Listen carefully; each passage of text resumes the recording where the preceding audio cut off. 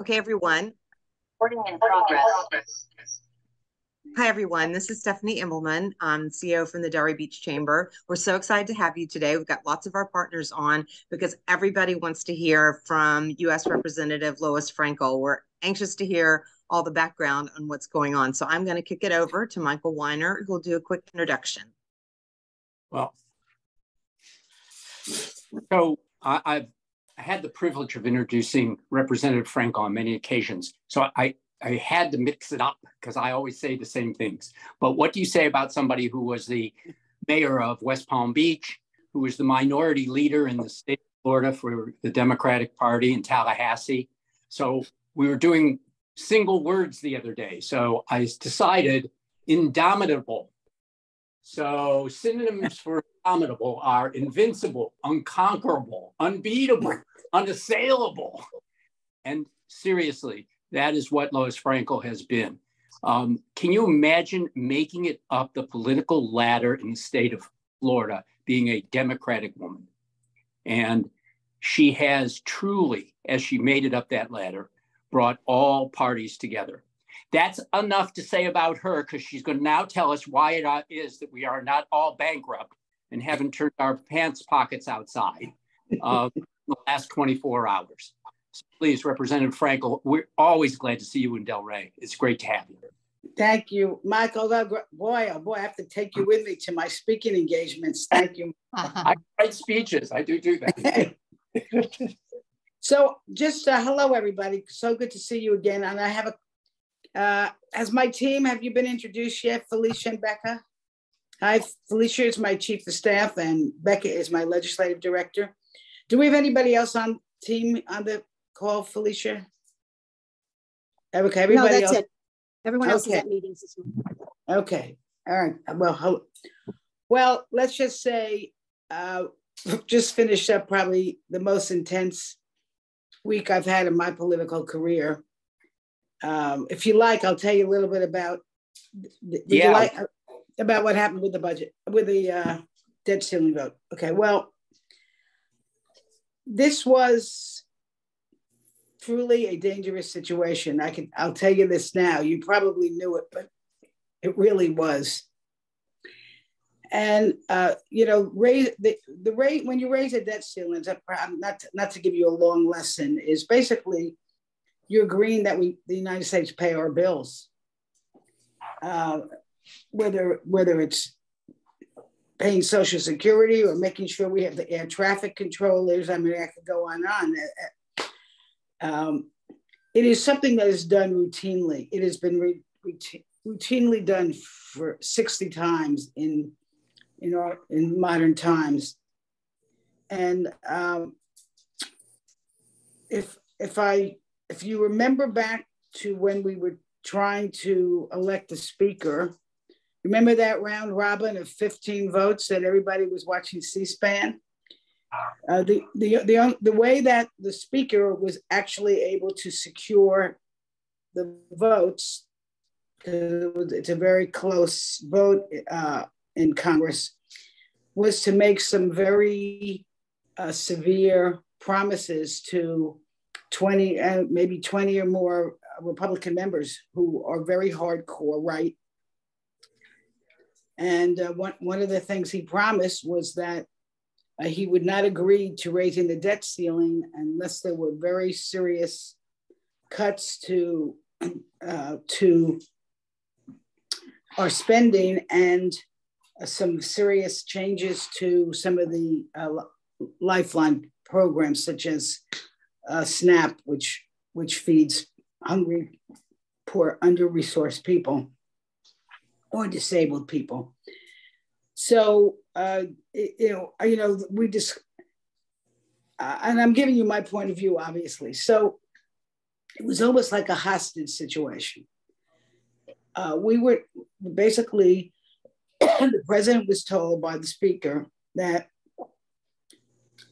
unless we made what at that time would have been very, very serious cuts. It was like a 22% cut to our budget. They were not going to vote to raise the debt ceiling. So it was like, And now what did that mean if we didn't raise the debt ceiling? Millions of people would have lost their job, including over 1,000 people here in Palm Beach County. Our retirement accounts would be diminished. The stock market would have plummeted. People would not have gotten their Social Security checks. The parade of horrors, access to health care gone.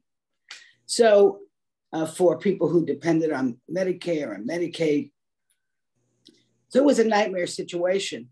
So if you were nervous about it, you should have been. I was worried, although worried but optimistic. I couldn't imagine that we would allow this to happen. And the speaker and the president and their team went into very intense negotiations over the past couple of weeks. And finally, they came up with a bill that probably neither side would have written by themselves. But you know, the art of compromise is what can you live with? What can you live with? For me, it was never a question that I was going to vote to raise the debt ceiling. I mean, they're just because the economic consequences would be too devastating. But so we came up with something again. It's got everyone can breathe easier, and we've agreed there will not be. We were not going to go through this for at least another 2 years. All right, that's good. So the jobs have been saved, and the stock market saved, and people are getting their Social Security checks. But some things were cut. Probably the biggest consequence, we don't really know yet because we haven't got into our negotiations yet on how we're going to spend the 2023 money. We got what's called a top line, what was agreed to, but we'll see when those negotiations start, which I think is next week, right, Becca? I'm on the committee where that spends the money. I think we'll start next week and we'll see where those cuts go, because there will be some. I mean, hard choices. Will children lose their daycare slots? Will we have to spend less money on education, less money on research? I mean, every part of your life is touched by government. So we'll see exactly what that result is. There was something that was really positive, and that was we agreed to fully fund healthcare for our veterans. And just to let you know, that was a real issue. Last week, or maybe it was last week, the week before, I was about to go to a committee meeting where we were going to vote on the budget for veterans for health for 2024, and the Republican proposal cut veterans' health by billions of dollars and did not fund our promise to help the veterans who had been exposed to toxic chemicals in warfare. And we put up a big protest. I say we, the Democrats did. And that proposal was pulled back. And I think and then taken off the table by this agreement. So this was a good week for our veterans who deserve to be, obviously, to have the health care that they deserve. So that's just sort of an overview. If you have any specific questions, it was a very interesting vote. You need something like, you need 218 votes to pass a bill in the House. And it did pass 314 to 117, but here's the irony of it. 165 Democrats voted for it, 149 Republicans.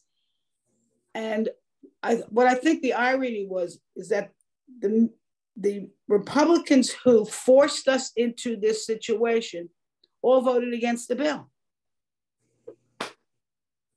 that was sort of crazy. So anyway, the bill went to the Senate last night on a bipartisan basis. So I think we can fairly say, though, this was done on a bipartisan basis, and there will be some pain. I didn't like some of the provisions on the food security, and I did like some of the provisions on the food security, sort of a trade-off. But with that, listen, we're living for another day. And look, elections have consequences. And compromise, as I said, compromise, not everybody gets what they want, but I think overall, we did the right thing for America by not defaulting. That's for sure. So does anyone have any questions on that? So tell us who are the best allies and on the Republican side. Maybe you can't mention names, I don't know, but. Well, yeah, it's interesting. I think there was only one, well, maybe Becca could help me with this. In Florida, I think there was only one Republican who voted for the debt bill. I think that was Jimenez, right? Is that right, Becca? It was pretty split. I know Bill Arakis voted for it. Mario Diaz-Balart voted for it. Mario, okay. I'm Mario, sure yeah. Salazar did. Yeah, I can pull it up here. Yeah, but it's interesting. In Florida, most of the Republicans voted against it, and we had two Democrats, and Wilson was the only one who voted against it. On the debt side, yeah, 10 out of the 20 Republicans voted yes, 10 voted no. So they were split. So it was split. Republicans and all the Democrats voted yes, except for Representative Wilson, who it was really a protest vote because the bill reduced the eligibility for on the SNAP benefits, raised the age requirement on the SNAP benefits as for food for under-resourced people, and that would hit women of color hardest. So she was upset with that. And so there we are for the rest of our delegation. I mean, we don't have that many Democrats, but Debbie Wasserman Schultz, myself, Moskowitz, and Kathy Castor, and Darren Soto, and Max Frost, we voted for it. So one last follow-up question. Yeah. When do we have to do this again? Is it 2026? Am I right about that? When does we come to crunch time again? Well, we have stalled it off for at least 2 years. So, I guess we probably will have to do, yeah, there's no question about it. We probably will have to do it again, although it doesn't, let's say the agreement was to wait until after the next election. Mm-hmm. At least. Yeah. Look, it's supposed to be routine. Hopefully it doesn't come to something like this again. It really shouldn't, because we have time to negotiate. I mean, what we really need to do is there were other venues to negotiate these other issues. And this sort of sped it up, and really, truthfully, what it meant is that less members got input on some of these issues because it was negotiated, by a handful of people.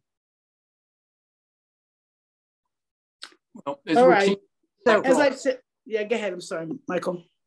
I'm sorry. As routine as the electrical college. So Yeah. we don't know. It's too bad.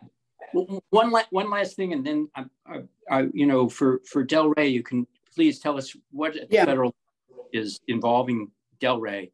But it can become a self-fulfilling prophecy. Florida is being seen more and more as a red state, and I'm a Republican, but I do worry about the tipping and about our profile. Tell us a little bit about districting. Tell us a little bit about you and Mr. Moskowitz and Broward and Palm Beach County. What do you see for us on the horizon? Well, I'll tell you, Florida, our reputation is so terrible for anybody who is got middle to left politics, even just moderate people. It's unbelievable what people are starting to think. I mean, because I hear it from people all over the country. Obviously, I say with people all over the country, but our governor legislature went too far with its what they call their anti-wokeness, because between the abortion ban and the book banning and the anti-LGBTQ stuff that was focused on, I could go on and on, the voter suppression. I mean, it's not, listen, I do not agree with these so-called boycotts. I mean, my preference is let's fight it, not run away from it. That's how I feel about this situation.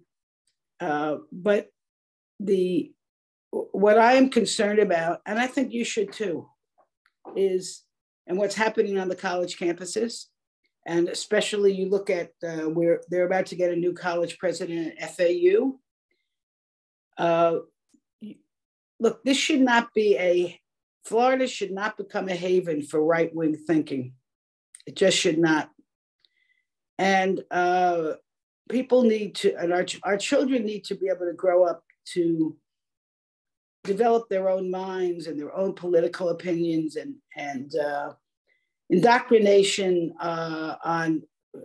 is not a good thing. It's not a good thing to indoctrinate them one way or the other than to teach them the good values of respect and kindness and honesty, and that's something we can all agree on. But we have school boards that are taking books about the Holocaust off, about Rosa Parks are off the table. I mean, and a real consequence of what's going on, I'm going to tell you right now, is the teacher shortage. Mm-hmm. We have a 5,000 teacher shortage in this state. Teachers are not going to flock here, folks. They are not going to want to teach in our public schools. So there's consequences to some of these actions. And when you look at polling for the average Floridian, Floridians are not extreme, really, one way or the other. Really, okay, you find some extreme left, some maybe extreme right, but for the most of the people just want to raise their families or live here peacefully, make a living, give their children opportunities. They're not into all this banning. So that worries me a lot. On a better note, on a higher point, I want to tell you that a couple of years ago, and this was after a 10-year lull, legislators, we agreed that we would have what's called community projects, where members of Congress could designate certain projects in their district that we would fund. And so, which is terrific, because otherwise the president of the United States, whether he was a Democrat or Republican, was deciding where this money was going. So our team worked with our local folks, including including Delray and some of our social service, United Way. And we were able to get some good allocations for Delray. In the last couple of budgets, we were able to get Delray money for the Boys and Girls Club, for the water system. Let's see, there's some other things. I know I can't memorize any of this, but Becca, you have that list, don't you? Yes. Okay, just tell them what we were able to get them in the last couple of years. Yeah, so in 2022, we got $1 million for AVDA, Aid to Victims of Domestic Abuse, based in Delray. And then for 2023, so those grants will be going out this year. We got the City of Delray Beach, almost $3.5 million for the city's water system. And we also got $1 million for Wayside House, a substance abuse rehabilitation center.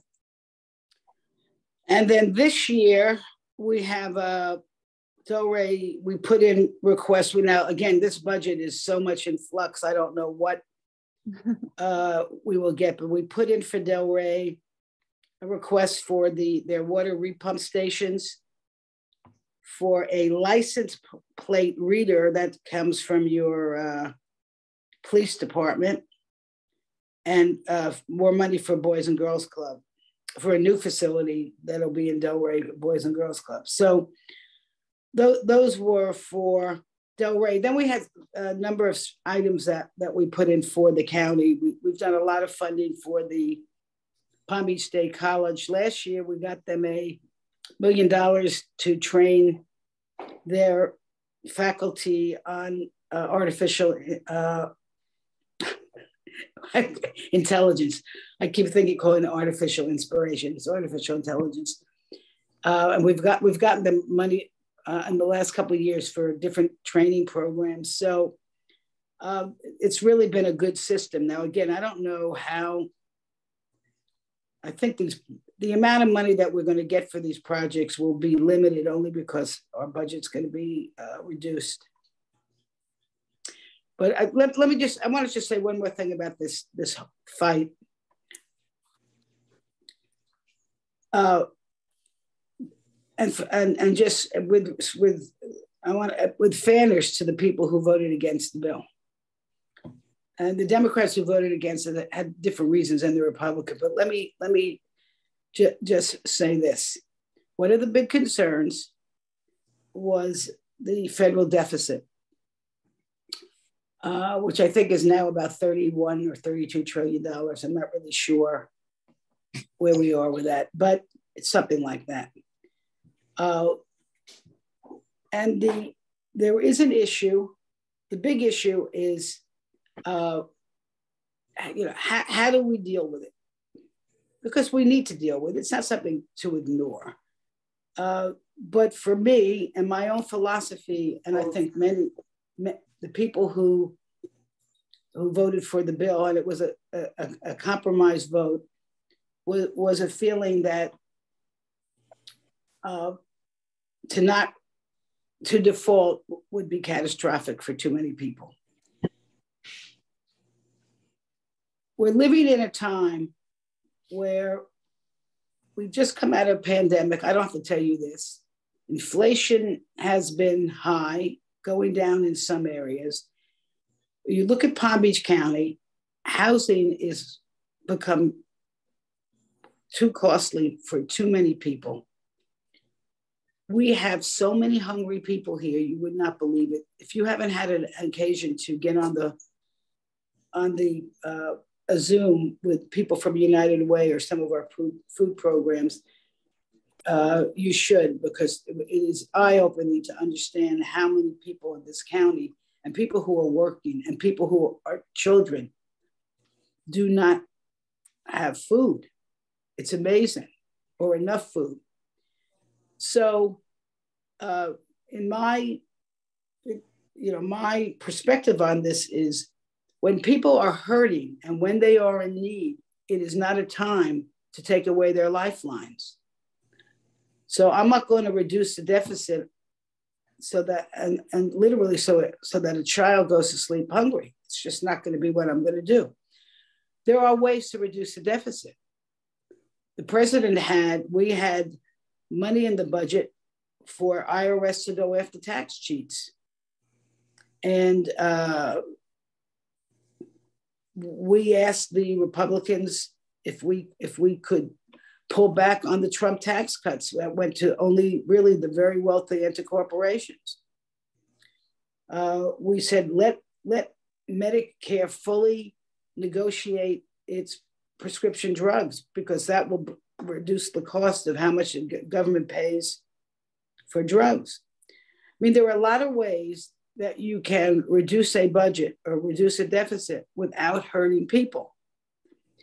And so that's the philosophical difference in terms of the deficit. Anyway, and for me, the most important and best way to reduce a deficit is to have people working and paying taxes. And that is, that means not only not defaulting, but that's making sure that people can put their children in a daycare, in a quality daycare while they go to work. That's just one example. So why would you cut your daycare slots and force parents to mostly mothers to stay home and not work and pay their taxes? Doesn't make any sense to me. So that's really, just a sort of a look into some of the thinking and some of the debate that was going on. I know, Vivian, you had a question, right? I do. First, I want to say thank you, Representative Frankel, for all you're doing on behalf of our nation, for your heart and your intelligence, your perspective. It's so meaningful and so important, particularly at this time, and so appreciated. I am a safety net behavioral, I represent a safety net behavioral health provider here in South Florida, Henderson. We're a CCBHC. We serve unlimited number of indigent folks with behavioral health and conditions. And I'm particularly concerned what's going to happen in terms of with this reduction exercise with Medicare, Medicaid, and behavioral health services. So my question is in regards to that, what you anticipate will happen. It's a very good question. That's another insight into the fight, which is, there's going to be a hit on our spending. There's no question about it. And, it's very easy to, until you dig in and see what it is that's going to be cut. It's easy to say, oh, yeah, let's spend less. Okay, yeah, I'd love to spend less. I'd love everybody to be working and healthy and happy and, not have veterans committing suicide and young girls. You this probably better than the rest. The recent reports just on teenage girls, the depression, the potential for suicide, the drug addiction in this country, the fentanyl that's killing people. A lot going on. Those who don't have family members that are involved in any of this, you're very blessed. So, but we just have to see. I am on the subcommittee that does handle Health and Human Services. I can tell you this, before these negotiations, we were looking at a 22% cut. That is what it meant, literally losing, just millions and millions of dollars for every, billions, I should say, for every area of health. So we avoided that. We'll keep you posted. I'm going to do everything I can to make sure that, we're investing properly with our dollars. I'll tell you something else you all should be worried about. Oh, this is a great day for the Great Mental Health Day. I'll give you something else to worry about. Try to explain, Becca, you're gonna have to help me explain this, but we've just gone through and around the country what's called a redetermination on Medicaid benefits. So everybody who was on Medicaid, everybody was supposed to receive a letter that they had to respond to in order to, to keep them on Medicaid. And it was supposed to just be routine. And what's happened in Florida is, I think now Becca, is that right? About 200,000 people in our county. Is it right? In our county? In Florida. In Florida, 200,000 people in Florida somehow didn't get it and didn't open their envelope, didn't return it. So we have hundreds of thousands of people who were eligible for Medicaid, for healthcare, that are now not going to get it. And so I'm a little, what that's going to mean to our healthcare system is a little bit unknown right now. Have we gotten the numbers to Palm Beach County yet? We're trying to get that. That's what we're trying to get. Yeah. Yeah. No, we spent a lot of time with all the healthcare providers. We had a couple of Zooms to really make sure that their patients were responding. So that's something that we're going to have to really watch, because what that can, obviously, people who are sick get other people sick, or they stack up in the emergency room. So it's something that's on the radar.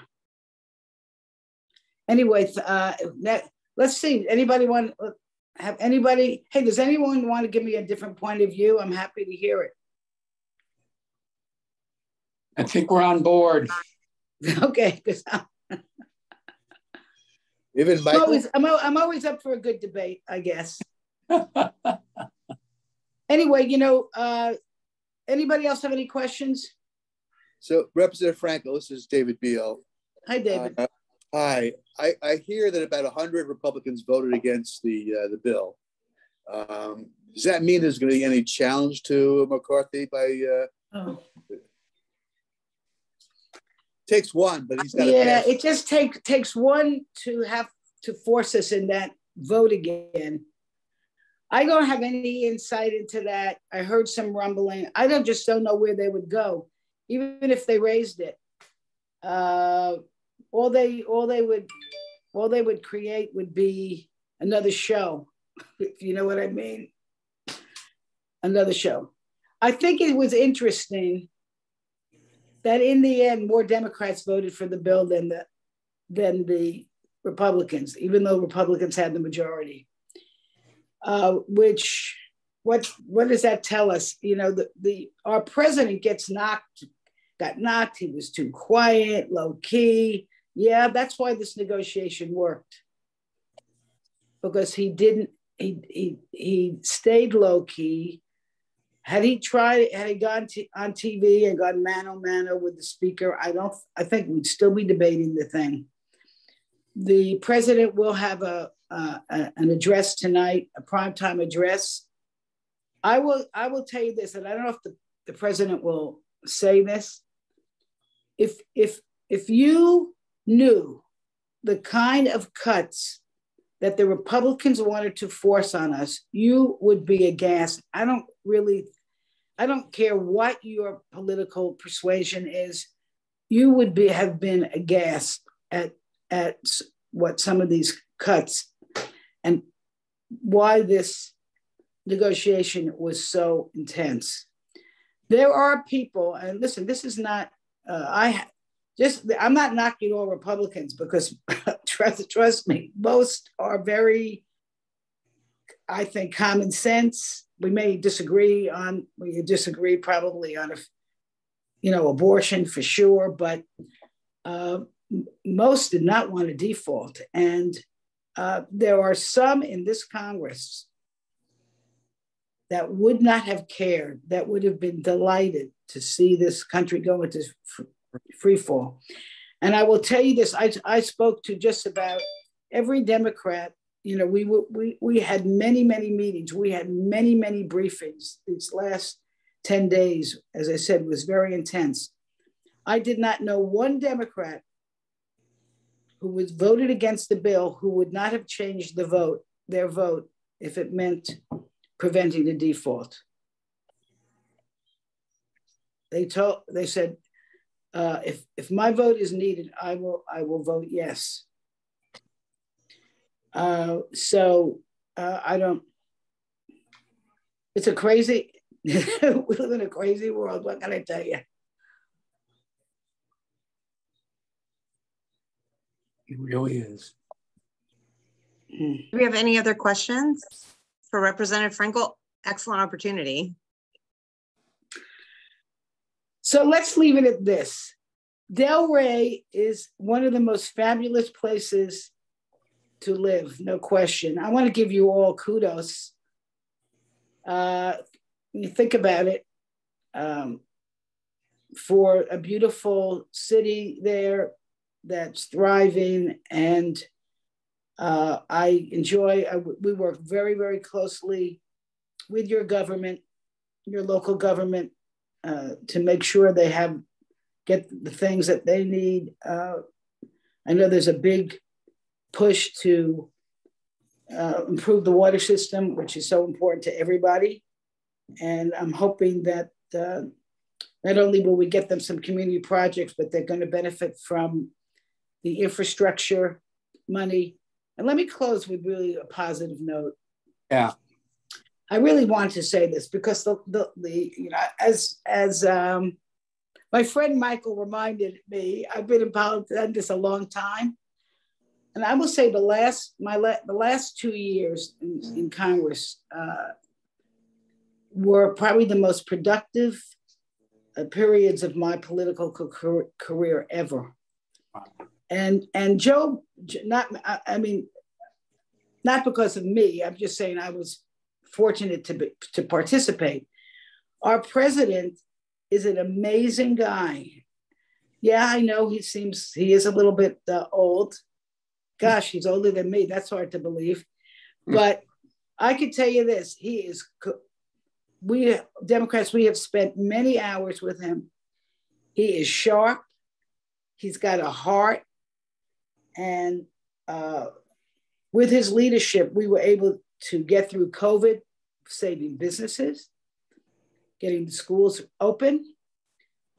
We passed an historic infrastructure bill, and we see a modernization of our water systems and our transportation systems, the internet, all over this country.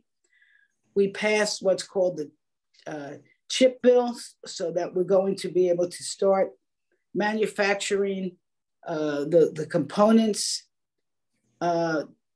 chip components that we need to produce cars and computers. We passed, we call it the Inflation Reduction Act, which is historically the biggest investment to fight climate change ever in this country. And we will start rolling out the grant programs for individuals to be able to get tax credits for taking actions and buying products that will help reduce carbon in the air. So what did I miss, Becca? Are you still there? So, we've done. You got it. Did I miss another big one? The infrastructure bill, Inflation Reduction Act, CHIPS. I think those were the big ones last time. And your bill passed. And the PAC bill, which for the first time now makes sure that our veterans who suffered Agent Orange or other chemical-induced illnesses can now get the care that they deserve. So, and here's the good news. This was all preserved in this debt reduction negotiation. So the progress continues. And I see one hand up. Danielle, you have a hand up? Yes, good morning. I'm Danielle Iverson with Habitat for Humanity of Greater Palm Beach County. We've had the opportunity to actually visit your office in DC this past March and speak with your staff. So just touching on affordable housing, can you just give any insight on the conversations you're having on the Hill as it relates to affordable housing? That's a nationwide issue. Clearly in Palm Beach County, I know that the state has passed SB 102 to address housing, and the county with our housing bond too. So can you just talk like what's happening on a national level? Yeah, thank you. Well, I think I mean, I think everybody here can agree that housing has become unaffordable for too many people. It's something that I will tell you this. So it's, again, I don't want to sound overly partisan, but I will tell you that Democrats talk about it all the time. We, in our infrastructure bill, which ended up being bipartisan, I want to say that was bipartisan, at least the Senate was bipartisan. We tried to include in it a very big infusion of resources, and we could not, the House did pass it, we could not get an agreement in the Senate on it. So I wish I could give you a better report. I am worried about the dollars that we use to allow the local governments to fund housing projects. I am worried about that because, as I said, our budget's going to take a hit. So I don't really have too much good news from the federal government on that, other than to tell you that there are lots of people, including myself, who are concerned about it and will still be looking for ways to help. Now, it's sort of sad that my community, I've had some of my community projects are for people who are unhoused. I mean, we got $1 million for the Lord's Place for family residents. We've gotten money for a program that houses youth who've come out of foster care. We got money for, as we mentioned, the Wayside House for their housing for women who are fighting drug abuse. So were there any other housing projects, Becker? I think those were the. We also, this is PRA in Lake Worth. Oh yeah, we that's right. We got money for Lake Worth for their, and Sarah, right, I think they work with Habitat for Humanity, and I think we put in another allocation for them this year also. So I sort of nibbling around the edges, but look, I think I'm glad that at least our county, is going to hopefully infuse some dollars, and the state will now let go of dollars that was supposed to be dedicated for housing for many, many years. Thank you. And thank you for what your organization does. Thank you. Okay, all fun and games. Hey, Thank there's you. nothing else. Listen, listen, everybody, thank you. You don't have to wait for Zoom if you have any questions, concerns. Our office is in Delray. How do you like that? But we're not. It's not. We're not in the city. We're not in corporate. We're not in the city. But if you like, we're 3.5 miles from the city. If you like to go west on Atlantic Avenue, you can come see us. But just pick up the phone or send us an email. We're happy to respond. Again, Delray Beach Chamber, thank you all for your really good work, and we'll see you on the Strip. Yeah. Thank you so much. Thank you, Representative Frankel. Thank you. Steph, it's your show now. We got to get our partners on. Over to David. This is his part of the show. Go for it, David. Let's go to Chief Tomey. Are you still there, Chief? Waiting patiently. Hey, one point. Go to usdebtclock.org. While we talked, the national debt went up almost $20 million. If you want to Michael, let Chief Tomey talk. No worries. I'll be real quick. The fire department is doing very well. As you know, we were short several firefighters, approximately 24. And we just finished a recruit class with 12. We have their graduation next Friday. We'll be probably hiring another 6 to 8 sometime in September, October. So we're doing very well in the fire department. Do you have a fire department under construction over by Linton right now? Someone was asking. We do. That was Station 113. So that's been demolished. They've done some site work now on the site, and we're waiting on what's called a guaranteed maximum price, a GMP, and we should be bringing that to commission sometime either the next commission meeting, not the one Tuesday, or the first one in July. And then once they get that approved, then they will start construction. You'll start seeing it come out of the ground. Excellent. Thanks. Thank you, Chief. You're welcome. I believe Laura Simon also has to run. So Laura, you still there? Give us a quick report. Good morning, everybody. Thank you, David. Thank you, Stephanie, and the Chamber for these meetings. It's very informative always, so appreciate it. So the Downtown Development Authority here in beautiful Delray Beach, as Lois Frankel just mentioned, we love that. We are doing well. We've hit summer pretty hard with our weather, as you can see. So making a big impact on some of the activations and events that our organization's been tasked to produce for our downtown community. So we did have to reschedule our Art and Jazz on the Avenue that was to be held last week because of the weather, and it was supposed to be on West Atlantic. And as you know, Art and Jazz, we're moving around our community to drive the economic impact to those different neighborhoods. So our May event was on West Atlantic in the West Atlantic neighborhood. So we'll be bringing that back in August. So we have determined that we'll do it August 23rd. That is also a partnership with the CRA. We've got some fun things that they're going to be showcasing there as well. So I want to make sure that we had a really nice event for the community for that.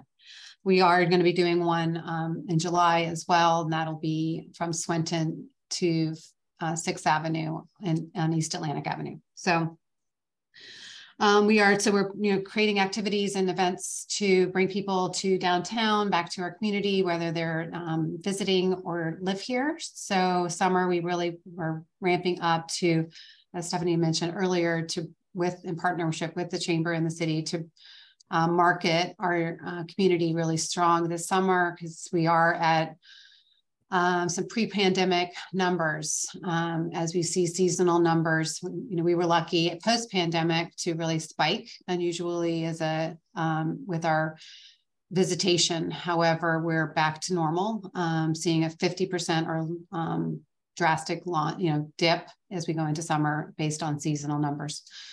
So we've started what we're calling and also just really a hyper local, targeting our local residents and giving them some incentives to be here in the summertime and come into our community.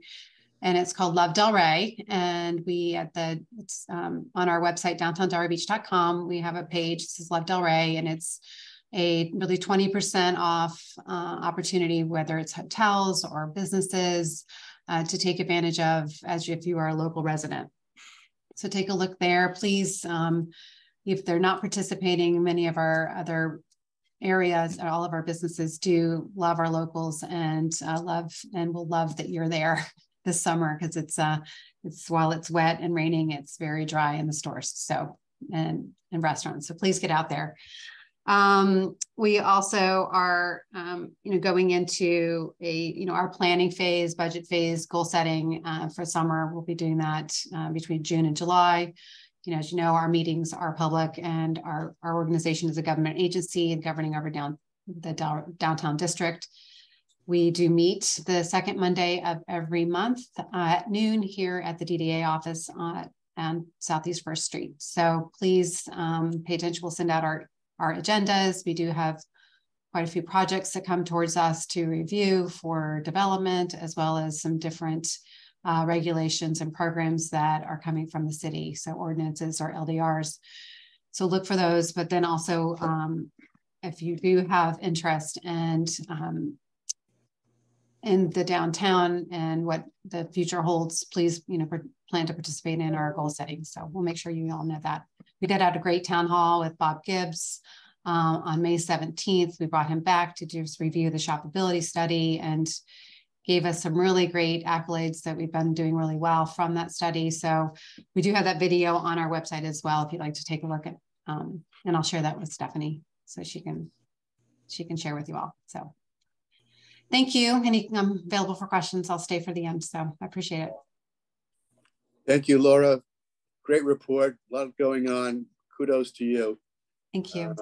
Let's go to Renee. Tell us about the CRA. What's happening there? Hi, everyone. A lot is happening at the CRA. First, happy belated birthday, Stephanie. Add that in there. So we just had a board meeting yesterday where we started talking about our budget for next fiscal year. So stay tuned for that. We have a lot of major infrastructure projects that we've been talking about, and I've been talking about over and over and over again, but I think it's important to remember the magnitude of work that we have, probably into the hundreds of millions of dollars of infrastructure in the set in that we're just completing in Osceola Park. So I really want to keep our residents, our board, everyone here focused that we have to finish this infrastructure because it's really critical to a lot of people who live here. So a few updates. Our 98 Northwest 5th Avenue building is pretty much complete. We're looking for tenants. So if anybody knows of any small business who's looking for a space, we have about 650 square foot bays that are available. We have a pretty robust application process. It's online and the applications are due June 15th. Also, as a reminder, our paint up and signage grant is still available district-wide. So please check that out. If you know any business who's looking for exterior paint or signage, we do have funds available for that. Also, it is June, so we've been working with the community members to create a Juneteenth roadmap, which is Juneteenth is coming up in a couple of weeks, but there's activities that are happening all throughout the month of June. So we created a pamphlet that can be passed out. It's also available on our website. So you can see all the activities that are going on around Juneteenth. Also, it'll direct you to our website to see some of the cool things that we have going on at the CRA. And if you want any of these to pass out, please just let me know and stop by our office. I'll get them to the chamber. Yes, we have tons. Also, Craft on the Ave is coming up on June 17th at Louis Wesley Plaza from 1 to 5. There are vendor opportunities on an ongoing basis. We do have this going on throughout the year, but we are always looking for new vendors. And what else do we have here? And Arts Warehouse, its first Friday Art Walk is tonight. We are featuring a Haitian collection that's really beautiful. If you haven't stopped by, please do so. There's a collector. This exhibit was just in France, and now it was shipped here in crates. So it came a long way to be in Delray Beach, but it is gorgeous. Please feel free to come by. We'll be there for First Friday Art Walk tonight, but it's on display until next month. And we're starting up a summer social into maybe fall social where we'll have evenings where CRA staff will be available at a location to be disclosed. But if you ever have any questions about CRA or if you want to know more about CRA, we're going to be rotating this around. So please stay tuned. I'll have more updates at our next meeting, but I just wanted to put that bug out there. That is something that we are starting. And we have a quarterly update that a video to check out. I'm going to send all of this to you on links that are on our website. So, and always, if you have any questions, feel free to reach out or stop by the CRA. Thank you. Thank you, Renee. Great report. Any questions for Renee, CRA? Okay, let's go to the city. Jeff Orris, Assistant City Manager. Are you still there, Jeff? I'm here. Great. As always, lots going on here. I wanted to mention first that the city's Pride Fest is happening a week from this weekend. June 10th, I believe, is the date. As part of that, we'll also be repainting the Pridescape intersection. So that will happen possibly next Monday is when it's scheduled, but based on weather and what's going on with FEC as well, that may move to later in the week. It'll probably mean that that intersection will remain closed through Pridescape on the following weekend. So be aware of that. We are continuing to work on the city's special events policy. No radical changes in there at all, but we are trying to make sure that we're trying to make the process a little bit easier for folks, as well as better defining what we're supporting financially through the city as far as some of the nonprofits and who will be doing that. The first budget workshop is coming up on June 13th. That'll be basically the first time the commission will be getting into next year's budget. That'll be in place for October 1. So keep an eye on what's going on there. I'm trying to think of what else might be going on in the city that I haven't jumped to the top of my head. Oh, of course, I think I'm personally looking forward to interaction with the Tourism Roundtable on the Tourism Master Plan with the roundtable on June 20th. So that I think that's kind of an important one that we're all looking forward to. That's my quickie update. Because I know it's of concern to many people. Yes, Sarah Maxfield left the city and we have posted the economic development job. The city has downgraded that job from economic development director to economic development manager, mostly because I myself am going to be taking a more personal role in economic development. Have 30 years of experience in economic development, so I don't want anybody to think that the downgrading of that position means that the city is in some way abandoning economic development. Matter of fact, I'll be putting a lot more time into it, so we're actually expanding the role a little bit of what we're doing there. And if you have any questions about that, of course, I'm always available to answer it. We've got a couple of applicants I'm looking forward to interviewing shortly, and hopefully we'll have that position filled in quick time. That's what I got. Thank you, Jeff. Good luck with the economic development. Very important for our city. Let's go now to Kent Edwards, Sustainability Officer. Good morning, everyone. Happy Friday. We have a lot going on, and start out with trees. June 14th is the end of the year 2 planting effort, and including the trees that we planted just yesterday and 11 more trees that we may get in before June 14th. Will bring a total of 1,997 trees that were given away and planted of the 2,000 that is in the agreement. So we are right on target with that. We're really happy with the diversity of the trees and the locations of those, and the effort that we have got in place working with all of the departments. And in the coming year, the agreement for year 3 has already been signed. We have multiple sites of about 200 tree locations that we have already identified. So we will have a very good start for year 3 tree planting. And on July 11th, I'll be making an annual report to Commission with a summary of that planting information. We also have monitoring of the year 1 plantings that we are doing to give background on how we might be able to improve, and also to justify the funding that's going towards tree planting.